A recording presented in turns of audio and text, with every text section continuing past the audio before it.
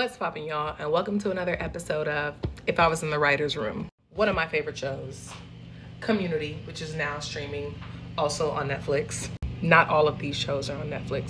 They might be. If I was in the writer's room for the show Community, Ben Chang would not have taken up so much of the series. There is literally no reason why there were so many episodes dedicated to Ben Chang. I don't know if he was like a big investor on the series or what, but no. Especially the storyline with these two.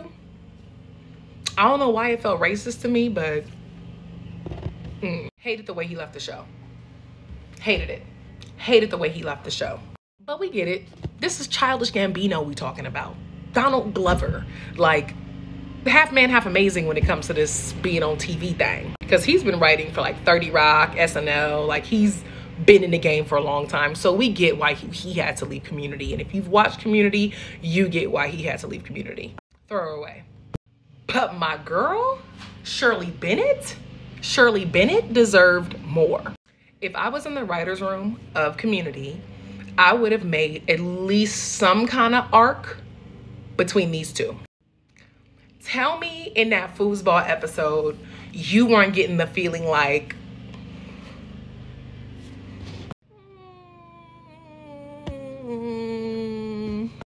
that foosball episode is so erotic. Like, so unnecessarily erotic. I'm not even understanding how these two didn't hook up. And in fact, Shirley makes a comment. She's like, I don't know if it's racism or if it's ageism, but why I ain't never got none of that energy, Jeffrey Winger. And it's not like Jeff is a babe. He's not. He's just your traditional palm colored person existing in the world. So he's, and his forehead is weird. We've already established this on the series multiple times. As a person with a weird forehead, we go to the same meetings on Tuesdays. Cause I'm like, hold up. Y'all went to the same rec center as kids. I just watched the foosball episode last night.